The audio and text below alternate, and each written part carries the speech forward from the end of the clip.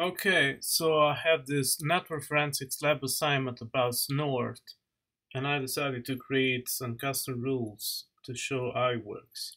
So these are my customized rule, but I need to change something here because these two websites come with the same message and this is wrong. So I need to add the website that's actually blocked. One is essentially a test website you can use for antiviruses. The other one, it's, I believe, an actual malicious website. That's why I'm going to do this from my home network and not from the college network, otherwise it will be blocked. Okay, now I'm starting Snort in IDS mode through this command. Snort is starting listening for incoming packets. Now let's set to the websites that need to trigger the alarms.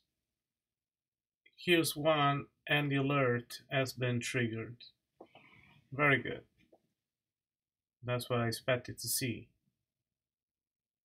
Now let's go to the other virtual machine, which is an XP virtual machine, and let's go to the other website to see what it looks like. So let's go to Facebook and see if its alert pops up. Nice. This is just what I expected to see. You see, I have Facebook here. Now let's move to the second virtual machine here and let's go to the other two websites that I'm supposed to trigger alert for. One is this one and it's related to this page, and you see that the alert pops up, which is really good.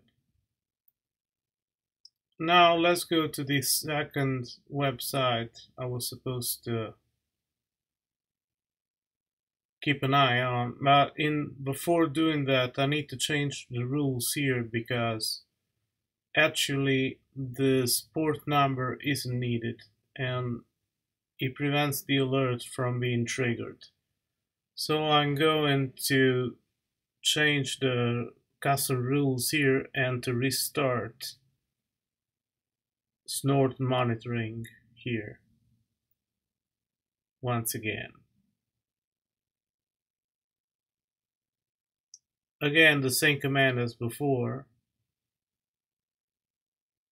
So Snort starts listening, and let's keep going with the mmap here, and it pops up. Then we have the second website, and it pops up again.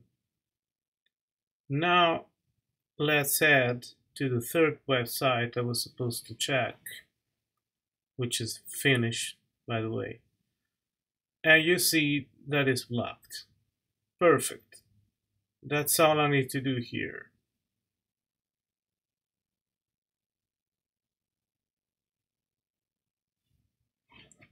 So you can realize how Snort works really good, though being an open source free software as an IDS. It took me just about, we'll see, 4 or 5 minutes to get this whole thing done in the end. As a matter of fact, I'm here stopping the recording and resuming it in a while. But you see that either my Facebook access rule works, and the whole thing took me pretty much around 5 or 6 minutes, as you can see here. So it's pretty fast and easy. That's all, guys. Hope you enjoyed the video. Bye bye.